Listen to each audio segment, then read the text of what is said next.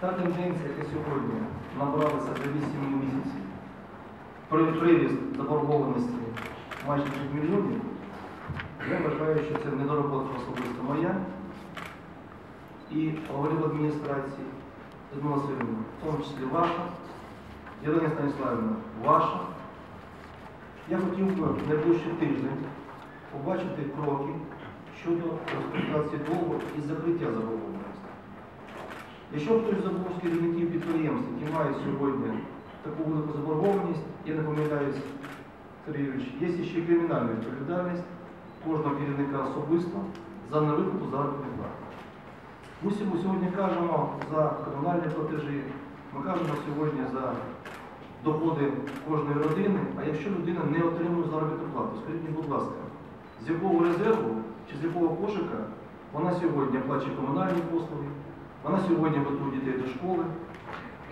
Тому, Людмила Васильівна, я вас прошу на протязі тижня створити цю комісію, зібрати цю комісію, запросити абсолютно всіх керівників підприємства під контроль. Якщо за цей тиждень дієвих кроків не буде щодо погашення, я буду з понеділка наступного звертатися до прокурора області і ініціювати порушення кримінальних справ до відповідних керівників. Шановні голови адміністрації, це задача не тільки для мене, для прокурора і начальника департамента, це безпосередньо ваша робота і шановні міські голови. Я просив би вас взяти на контроль, тому що одним із критеріїв оцінки вашої діяльності саме бути показники по виплаті заробітної плати. Тому що від того, як часто людина отримує заробітну плату, залежать всі остальні речі, пов'язані і участю в програмах на енергозбереження, і виплаті комунальних платежів, оплати, і все остальне. Тому я ставлю на контроль собі.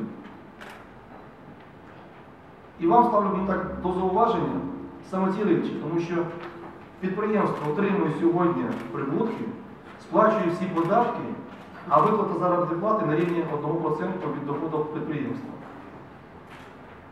Це жахлива річ. Жахлива річ. Включіть мені, будь ласка, радіч